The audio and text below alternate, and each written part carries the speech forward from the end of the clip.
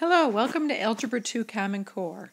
Today we're going to continue working with our percent of increase and percent of decrease by taking a look at different time periods. So in exercise number 1, it says a population is growing at a constant percent rate.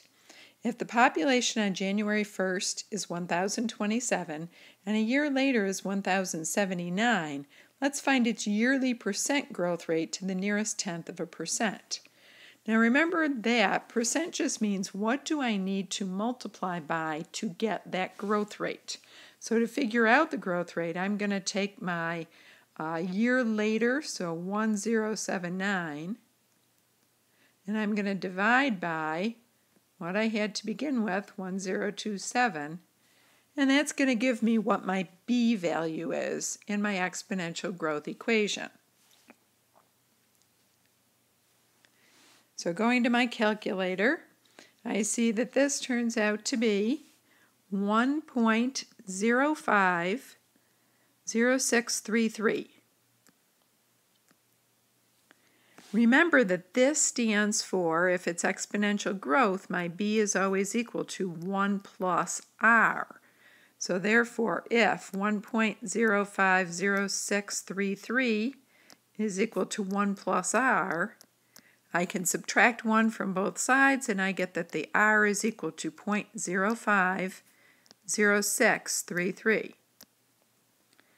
What percent is this? To the nearest tenth of a percent. I'm going to move my decimal point over 2 places to the right, but then I'm going to round. So this turns out to be 5.1%. So this represents what my growth rate is for 1 year. Now I'm going to change the time period in exercise number 2. So it says let's find the percent growth rate over a decade for the population above. Well, we should all recognize that word decade as meaning 10 years. So that means that we're going to have that yearly growth rate once each year for 10 years. So we're going to take our b value, 1.050633, and we're going to raise it to the 10th power, because each time I have a new year, I'm going to multiply by my growth rate. Now I'm going to put this into my calculator, so I'm just going to merely do that exponent to the base, and you should get 1.63874. Now again, this stands for our b value, and that's the b for 10 years of growth.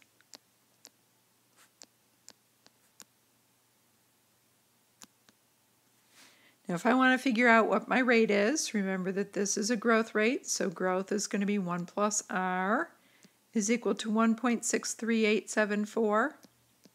So when I subtract 1 from both sides, I get that r is equal to 0.63874. Now I want to round my percent growth rate again like above to the nearest tenth of a percent, so moving my decimal point over 2 places to the right, and again rounding, this turns out to be 63.9%. So this represents our rate per decade. So we converted that over because we knew that a decade counted as 10 years. So we raised our b value to the 10th power. Now we could actually go both directions with growth rate. What I mean by that is that in exercise 3, we're going to switch over now to monthly growth rate. So if I want to pay attention to monthly growth rate, I of course remember that a month is just equal to 1/12 of a year. So I'm going to go back to that original b value. I'm going to take my annual growth rate, and I'm really just going to raise it to the 1/12th power. So remember from above that our annual was 1.050633. That's the b value per year. When I raise that to the 1/12th power, then that's giving me 1.004124. And again, this is the B value for monthly. To find the R, we'll just subtract 1 from that number, so R is equal to 0.004124. And as a percent, that's going to be 0.4%. And again, that's our monthly rate. So we can see that we can switch between rates in different time periods by looking at how the time period compares with our annual. Let's try exercise number 4 together. If a population was growing at a constant rate of 22% every 5 years, then what is its percent growth rate over a 2-year time span? I think the last example on our last lesson was very similar to this, so I'm going to go over how we did that again in the last video. In part A, it says calculate the yearly percent growth. So that means that I want to figure out that annual growth rate, just like I did on the last video. If I know that over 5 years I've got a 22% growth rate, then that means that my R must be equal to 0.22. So to get the B value, I'm going to say B is equal to 1 plus R, so 1.22. Now I'm going to put this into our equation like we had yesterday. My amount is equal to my original value multiplied by my B raised to the, and I want, since it's a 5-year time span, I'm going to say T divided by 5. Now to convert over to yearly, remember that we split up that exponent, and I'm going to take the fractional part of it, the 1/5, and move it to the inside of my parentheses, and then raise to the T power. So using my calculator, 1.22 raised to the 1/5, get the decimal, 1.04057 raised to the T. So what that tells me is if I look at this value right there, that's my B. B is equal to 1 plus R whenever I have a growth rate. So to get the R value, I'm going to subtract 1. So that's 0.04057. As a percent, that's going to be R is equal to 4.1%. So that's our annual growth rate. So look that over again and make sure that that annual growth rate makes sense to you.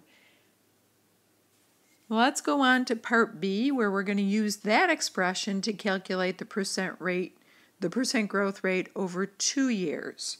So when I see over 2 years, that tells me that I want to write an exponential expression where my exponent is going to be T over 2. That stands for every 2 years. So let's take our equation again. A is equal to P times, going to the decimal that I just found for B, 1.04057. This is going to be raised to the T right now. So if I want to convert this, I'm going to say I need to write my exponent in a different way. So I'm going to rewrite this as 1.04057. I want to eventually get a T divided by 2 on the outside of my B value. So that tells me that I'm going to actually multiply and divide by the number 2 as an exponent. When I look at that carefully, 2 times 1/2 is really just a 1. So I haven't changed the value of this expression. I'm just saying that I need to move the 1/2 out with the T, so therefore I'm going to have to keep the 2 on the inside with my B. So this gets written as A is equal to P times 1.04057. The 2 is going to be the exponent on that base, and then the 1/2 is going to be multiplied by the t on the outside. So I now have t over 2. Go to your calculator and do that exponential on the inside of your parentheses, and I see that I'm getting 1.08279 raised to the t over 2. That t over 2 again tells me that this stands for the growth rate when I've got 2-year period. So this number is my b value. So if b is equal to 1.08279, subtract 1, so r must be equal to 0.08279, and as a decimal, that's going to be 8.3% over a 2-year time period.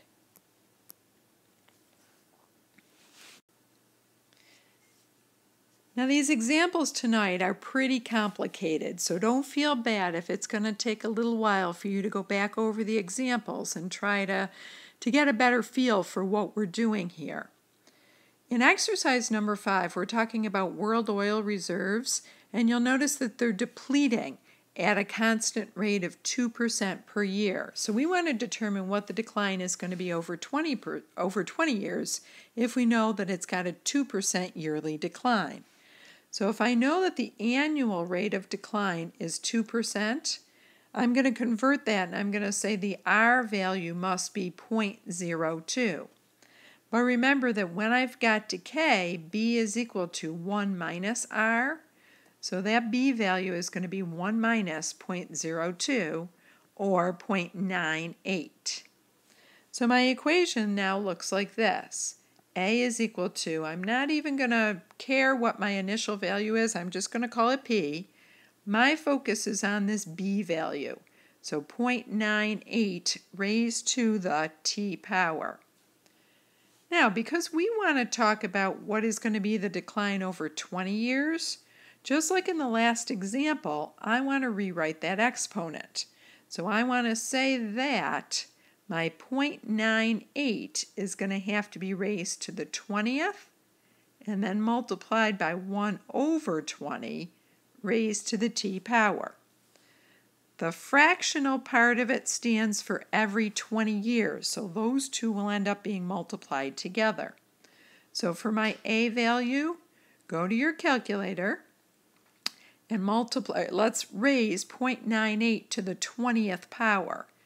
So when I do that on the calculator, I'm getting 0.6676, and then I'm going to raise the 1 over 20 to the t power, so I multiply those exponents, and I get raised to the t over 20. Now, hopefully you are recognizing that that b value is less than 1, so of course that means decline. So how much of a decline over the 20 years? Remember that b, when I have decline, is equal to 1 minus r. So I'm going to put the b in, 0.6676, and set it equal to 1 minus r. And I want to solve this equation for r. So I'll subtract 1 from both sides of the equation. So I'm going to get negative 0.3324 is equal to negative r. So that tells me that r must be equal to 0.3324. Convert that to a percent again, so that gives me 33.2% decline. And remember, my time period was over 20 years.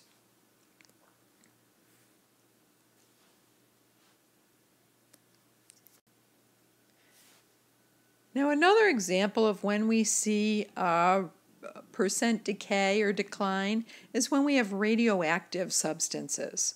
Maybe you've seen this in either your earth science or your chemistry classes. So a radioactive substance has a half-life. A half-life is defined as the amount of time needed for half or 50% of the substance to decay. So if we are told that a substance has a half-life of 20 years, we want to figure out what percent of the substance would be radioactive after 40 years. So I'm going to split this problem into two parts, where I first of all calculate the annual rate of decay. So I'm going to say, okay, my B value is just going to be 0.50 because 50% is how much decays. Now, because I know that it happens in 20 years, A is equal to P times 0.50 raised to the T over 20. So every 20 years, half of it decays. Now, because I want the yearly growth rate, or in this case, decay rate, I'm going to move that 1 over 20 and make it the exponent on the 0.5. So I've got 0.5 to the 1 over 20 raised to the t. Go to your calculator and raise 0.5 to the 1 over 20, and we see that we end up with 0.965936 raised to the t. So what we have done is found the annual growth rate. So the, sorry, I keep saying growth, is this annual decay rate. So we're going to now take this value and change it over to a 40-year time period. So to change it over to a 40-year time period, we're going to say A is equal to P multiplied by that number that I just found for B, so 0.965936. And we're going to say, let's raise it to the 40th and 1/40th, and then to the t. Again, remember that this exponent really multiplies out to a 1, so it's equivalent to this equation back here. Now we want the 1 over 40 to go out with the t, so let's raise our b value to the 40th power. So when I do that, it turns out to be actually a cleaner number, 0.24999. So I'm going to round that to 0.25 raised to the t over 40.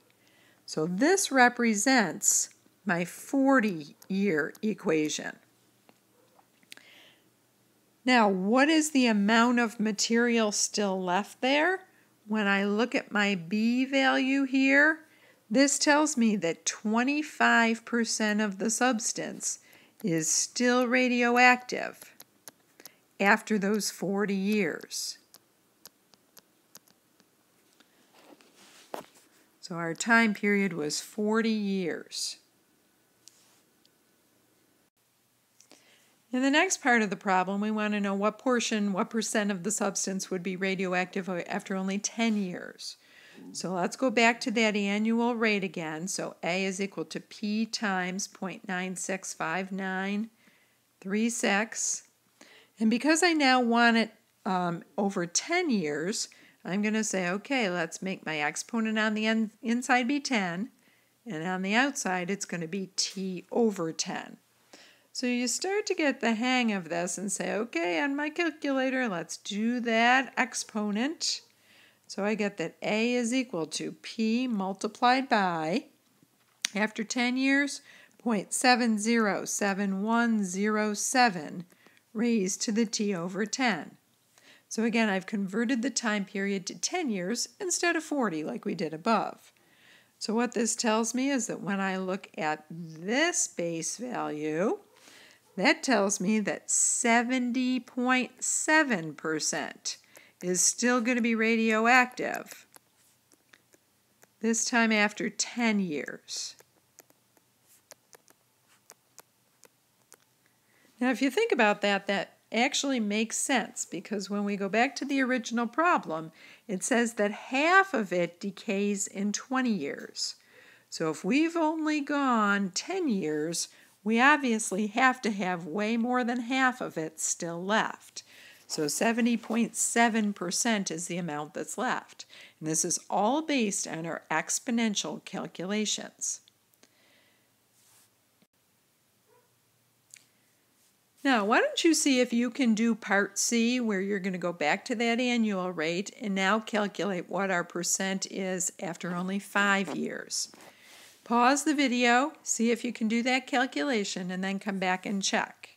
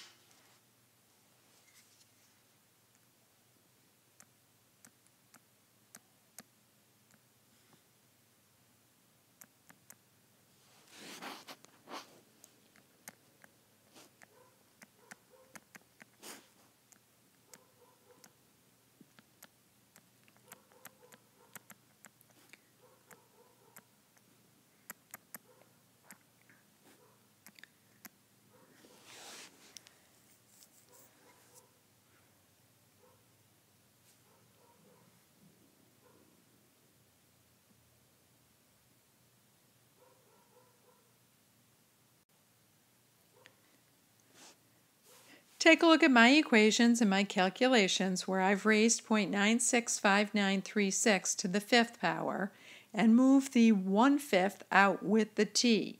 So that tells me that the substance is still going to have 84.1% still radioactive after 5 years.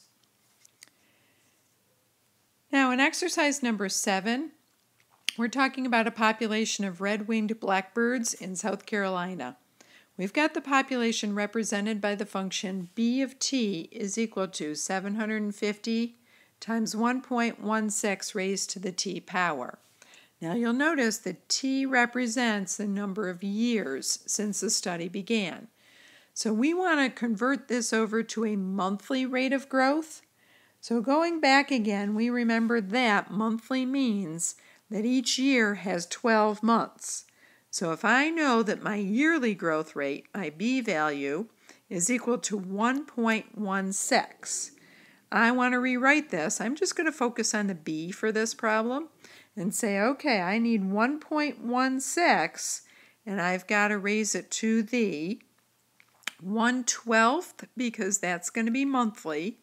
But I can't just raise a number to the 1/12 power without also raising it to the 12th power. So I'm going to raise it also to the 12t.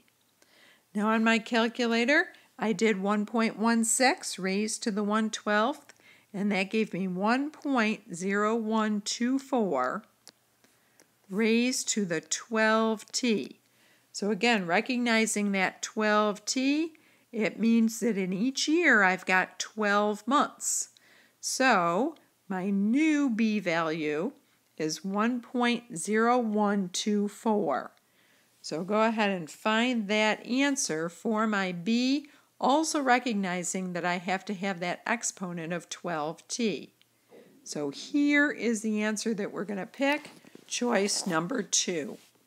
So we've recalculated what the b is by raising it to the 1/12 power.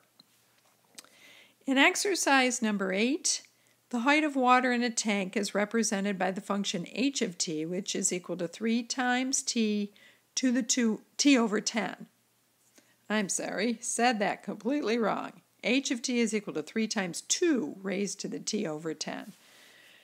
I want to know, since it doubles every 10 seconds, can I rewrite this function in terms of the variable t and not t over 10? So all this is asking me to do is rewrite this exponential so that my exponent is a plain old t.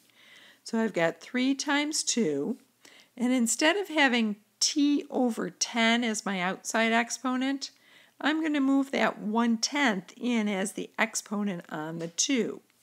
then I will have the exponent of t that I want. So I'll need to go to my graphing calculator and do 2 to the 1/10.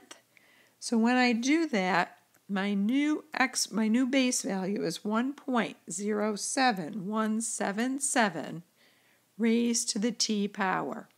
Now this problem didn't tell us specifically what we should reduce or round our b value to, so I'm going to leave it just like that. If it asked for what the growth rate was, I'd have to look at that number, calculate my r value. So in this case, the r value is equal to 0.07177, which tells me that it's a 7.2% growth rate. This one just asked me to write the function, so this is the answer that I'm going to give.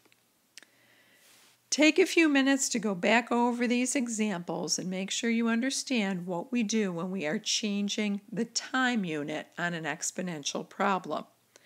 We'll take a look at some more examples tomorrow and of course answer any questions that you have. Have a great night and congratulations for making it through that really tough unit this time. This was a very tricky lesson. So congratulate yourself, give yourself a pat on the back. We'll see you tomorrow. Good night.